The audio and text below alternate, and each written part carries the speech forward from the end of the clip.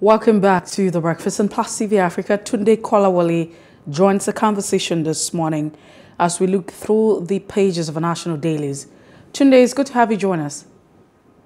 Good morning. Merci. All right, good morning. Thanks once again for being part of the show. Tunde Kolawole is a legal practitioner, but we start off with The Punch. The Punch says, indefinite strike, federal government summons Varsity cancelled. Vice Chancellors as parents grumble. NUC meets pro-chancellors Tuesday to review action, reach consensus. Vice President Yemo Sibajo, APC governors beg lecturers to end strike. Parents Association says ASU inconsiderate. Minister insists on no work, no pay. Lecturers deserve pay despite strike. That's what the ASU president is saying. I mean, this is the writers dominating the banner caption this morning.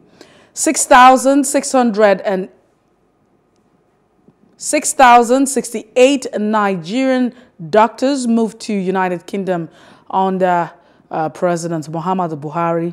6,068 doctors moved to the United Kingdom under Buhari. And 46 billion naira debt, NCAA threatens to withdraw airline's license. Oil earnings dropped by 29% to 790 billion naira. That's according to the Central Bank of Nigeria. Federal government projects 120 trillion as 3-year consumption expenditure. Army kills terrorist, arrests 3 suspects in Kaduna. Appeal court nullifies 20 billion damages, heads to Supreme Court. That's Igboho. Hoodlums invade Lagos communities and rob residents. Victims lament. Undergraduate lovers dies in Kwara. Corpses found naked. Tinubu seeks Jonathan's support. APC denies internal rifts. These are the headlines you find this morning on the Punch newspaper. Away from the Punch, we have the leadership. ASU strike, federal government summons pro-chancellors, VCs, APC governors beg union. It's getting very interesting. Federal government moves to avert agony of subsidy, ends fuel importation next year. I like how all of the statements are put out. Declares war on oil thieves. Commission 9 gun boats. NNPC defends surveillance as a contract to private firms. Alleges involvement of churches. Marks security agencies in crude thefts. Provide evidence. Go after culprits and religious leader reply. I won't interfere in 2023 elections. President Muhammadu Buhari assures Nigerians. Coker turned 70 today, plans 200 million leadership center. Many trapped as multi-story building collapses in Kanu market. And just before we move away from the leadership, you find alleged organ harvesting. Ukpo sues federal government. Ekwere Madu wants court order reversed. NBS data reflect Nigeria's reality. These are the headlines on the leadership. We'll move away from the leadership, and that's because we have the Daily Trust newspaper. Nigeria will stop importing oil by 2023. Kyari is quoted. Signs 20-year supply deal with Dangote. Says churches, mosques involved in pipeline vandalism. And it means improved economy. That's what experts are saying. Reps uncover 10 billion oil revenue fraud. 115 killed, 73,379 displaced as flood hits 22 states in the FCT. NCCAA threatens to ground airlines over 24.3 billion naira debts. NCAA threatens to ground airlines over 24.3 billion naira debts. Many trapped for rescued as building collapses at Kanu market. 25,000 Nigerians missing. Federal government ICRC. We need to act fast on ASU strike, the vice president is quoted to say. In 2023, Buhari meets governor, says Nigeria will appreciate APC in 6 months. We cannot wait. I mean, a lot of people say, what you haven't done in 8 years, what can you do in 6 months? Or let's even say 7 years, really. Well, that's so much we can take on the Daily Trust newspaper. The Nation says, Buhari to Nigerians, I won't interfere in next year's poll. Vice President Osibajo challenges governors on economy. ASU strike. Petrol importation to end June 2023. Reverse your decision on strike. Federal government tells ASU. Minister insists all unions' demands met. Vice Chancellors, Pro-Chancellors to meet Education Minister September the 6th. And parents urges parties to resume talks. Again, you find no rift between Tinubu and Adamu over campaign cancel, says APC. Well, that's what's been reported. Sunday Igboho, appeal court reverses 20 billion naira damages against DSS. Well, these are the headlines we have this morning on the Nation newspaper. Tunde Kolawole joins the conversation. Thank you. Well, Tunde Kolawole, let's get straight to it. Which of the headlines interests you as we went through the pages for national dailies? Perhaps we should start with that of ASU, with reference to the Minister for Education, Mr. Adamu. You will remember that Mr. Adamu used to be a columnist for the New Nigerian newspaper. And so many years ago, when ASU had similarly embarked on a very prolonged strike, Mr. Adamu had written in the New Nigerian newspaper that the ASU people should not call off their strike. And he enunciated a lot of reasons why ASU should not call off the strike. One of which was that the federal government, whether at the state level, the government, whether at the state level, at the federal level, at the local government level, hadn't been paying enough attention to education. And because of their lack of attention, our developmental goals as a nation will be jeopardized. He also mentioned a litany of things and not other. So you begin to ask yourself, if Mr. Adamu had in the past enjoyed ASU not to strike, not to call off a strike, why do you think, or why is it now that Mr. Adamu is having a change of heart? He's asking ASU to go back to work when all the things he had himself in the past advocated to be done for ASU and done for education in Nigeria had never been implemented or carried out by any of our governments. Well, sometimes power is an intoxicant. When you get in there, if you are taught this way before, immediately you get into power and you begin to enjoy its aroma. You begin to have a change of mind and begin to say different things. Furthermore, under our labor law, there is no way we can compare an unwilling employee to go back to work when he doesn't want to work or when he's on strike.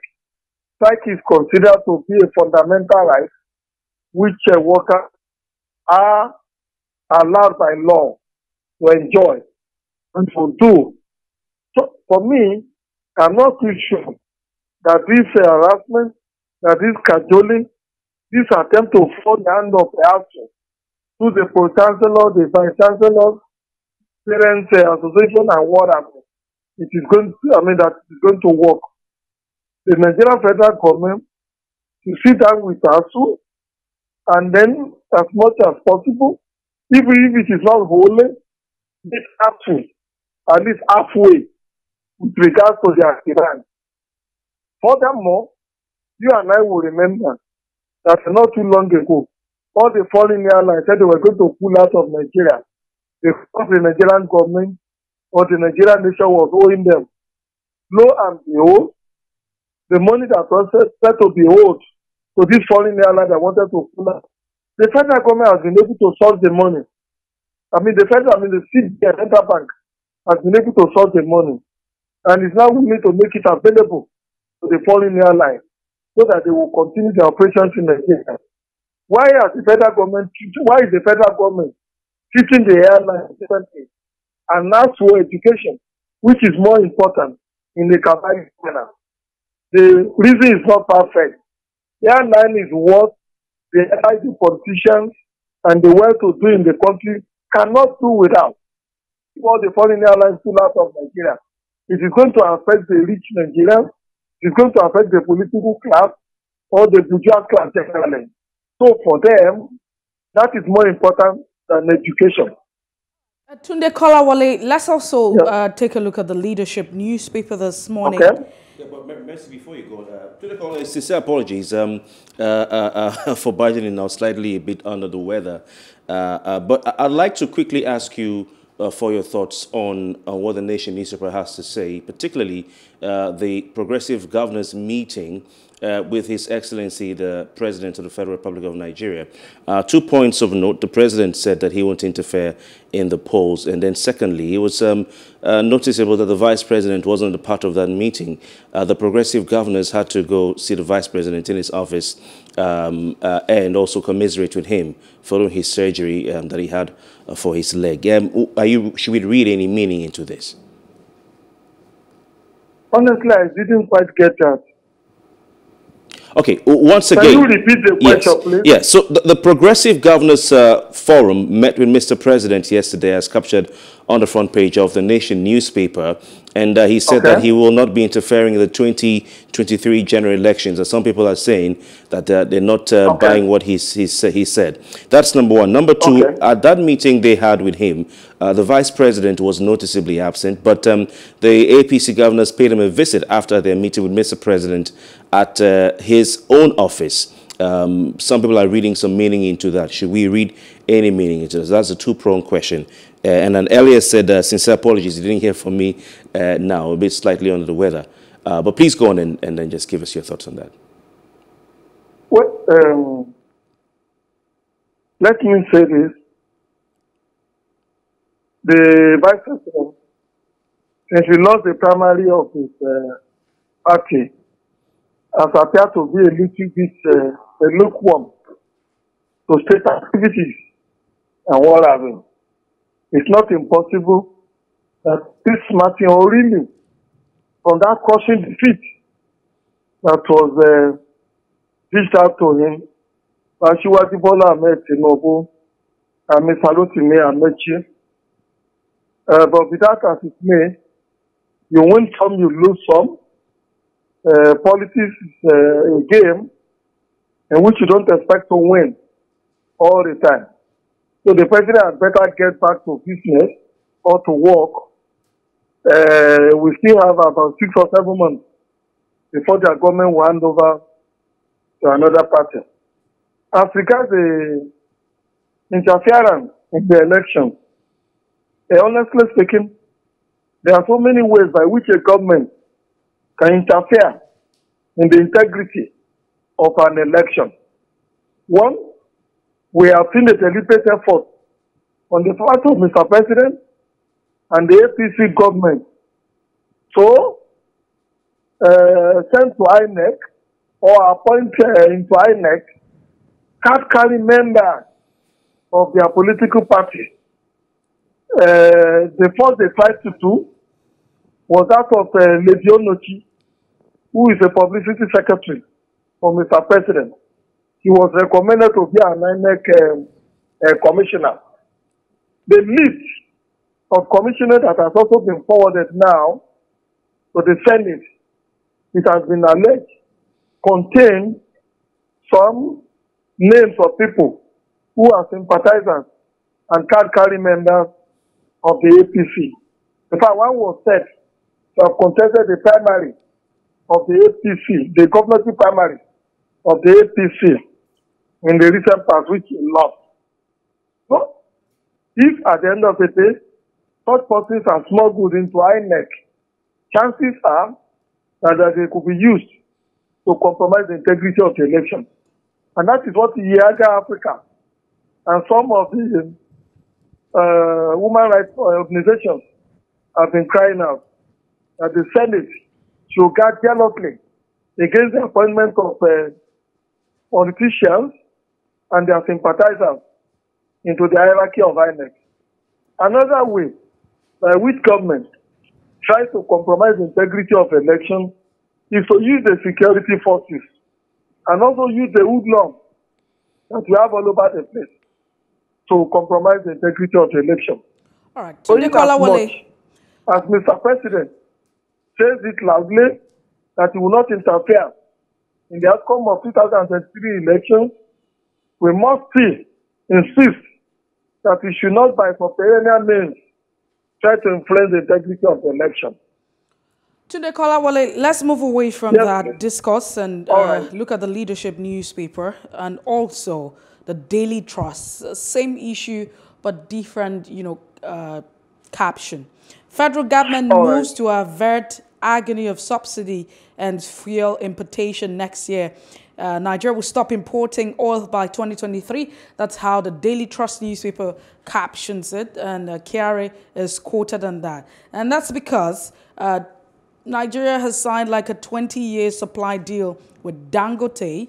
That's according to the report. Also, this is also going to happen because there's expected to be some completion on the ongoing maintenance of the nation refineries and almost completed Dangote platform. So this is some of the yardstick. But I'd like you to share your thoughts on this development.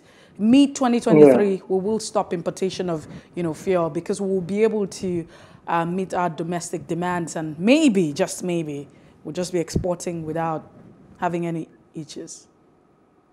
Well, I doubt it. This is not the first time we'll be getting assurances from government that importation of fuel will become a thing of the past.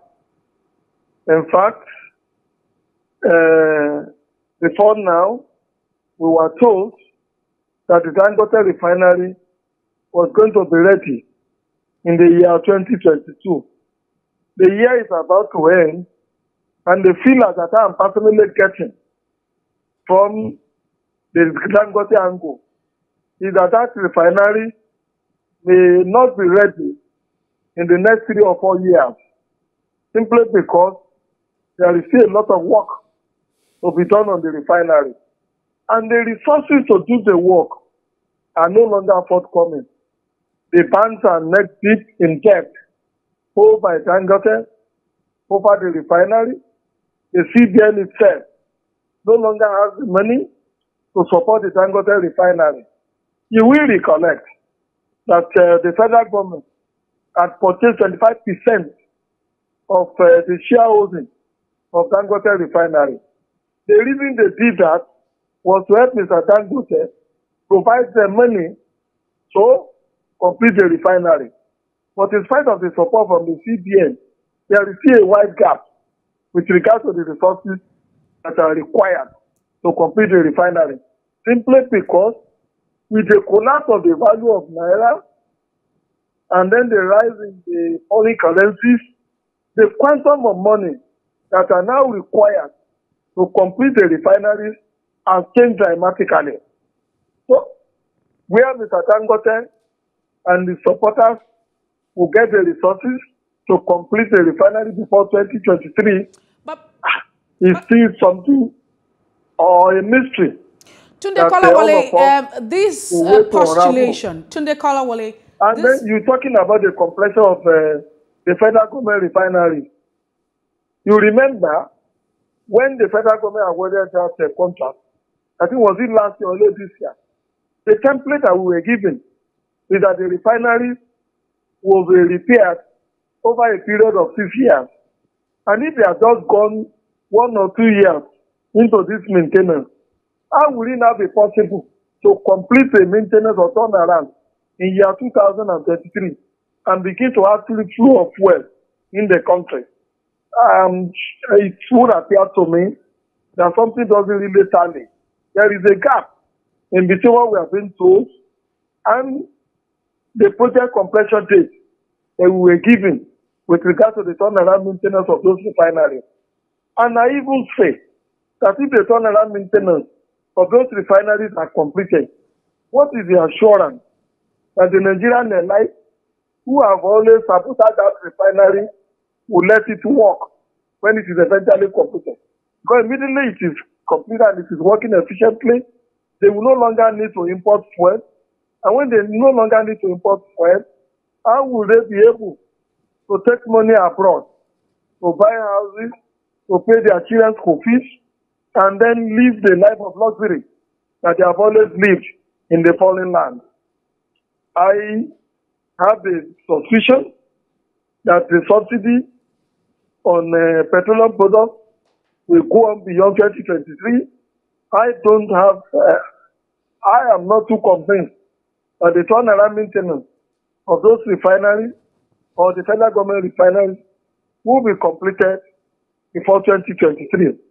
Furthermore, remember that this subsidy that we are also talking about is a phantom subsidy.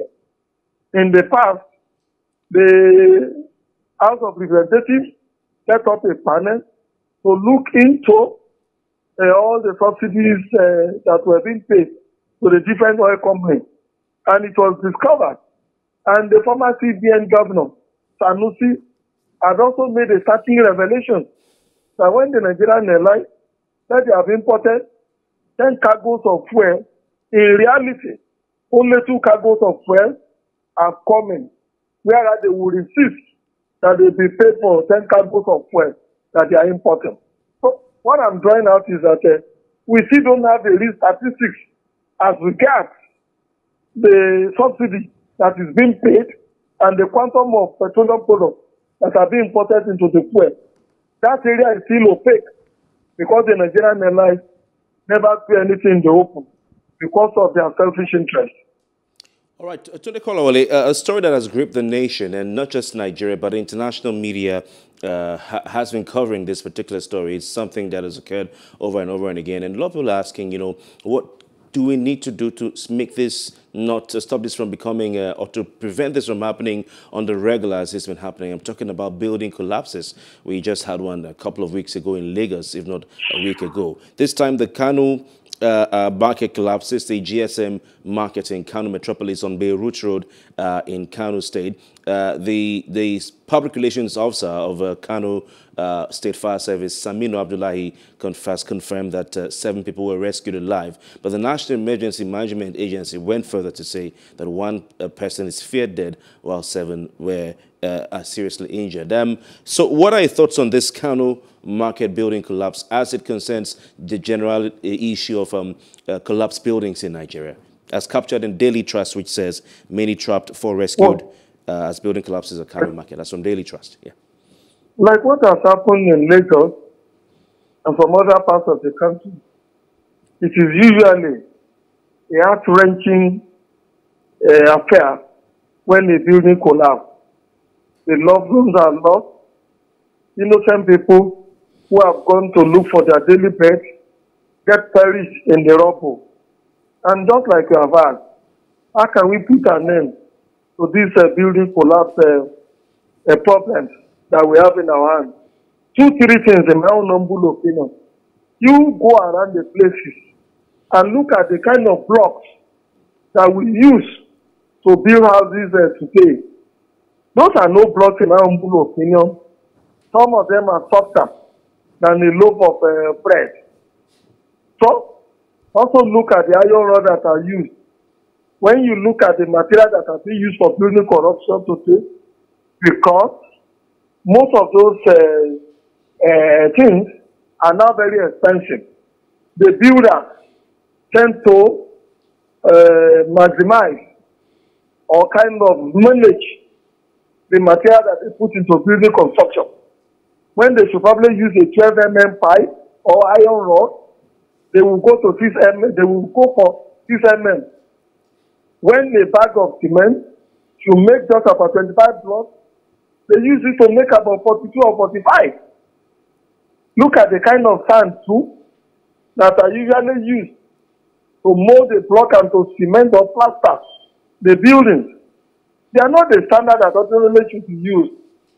Furthermore, the authorities, the regulatory authorities, that should make sure that the buildings meet all the specifications and standards when they are under construction.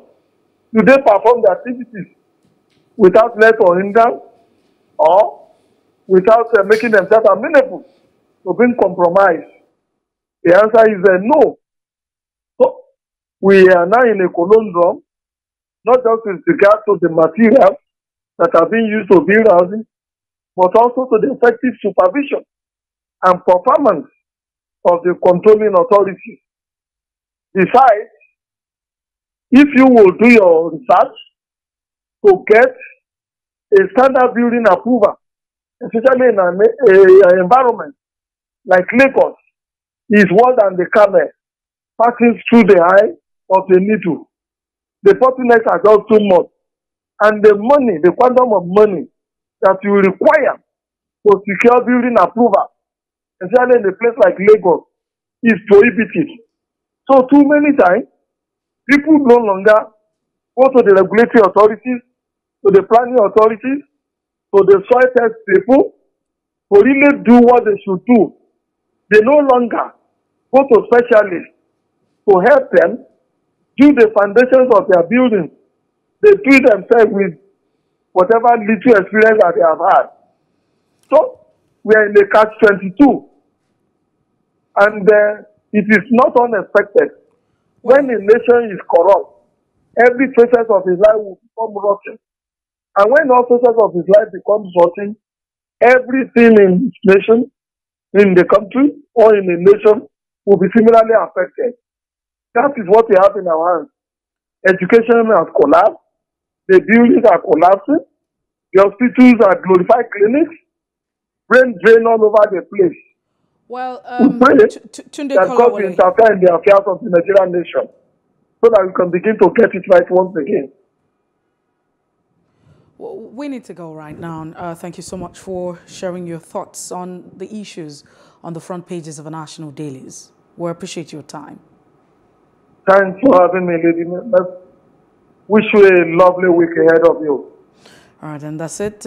We take a break now, but just before then, we'll let you let's let you know what happened today in history, being the 31st day in the month of August. Please stay with us.